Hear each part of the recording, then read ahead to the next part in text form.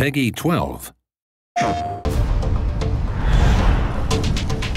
Made it to 4546B. Landing was a bit rough, but I don't think they spotted me.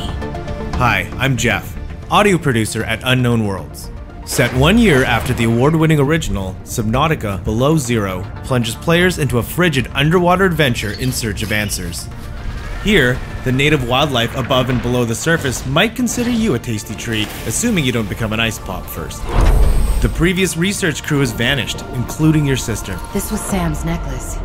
She never took it off. To uncover the truth, you'll need to get crafty, building tools and shelter for your survival. But even that may not be enough.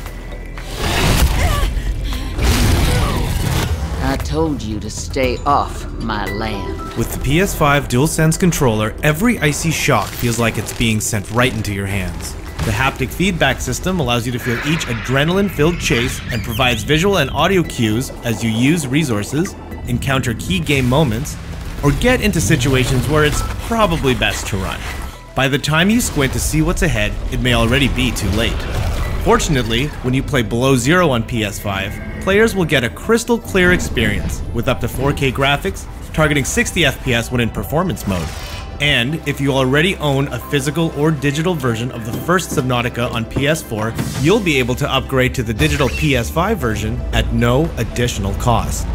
We hope you're as excited as we are to dive into the world of Subnautica Below Zero when it launches on PS5 and PS4 on May 14th.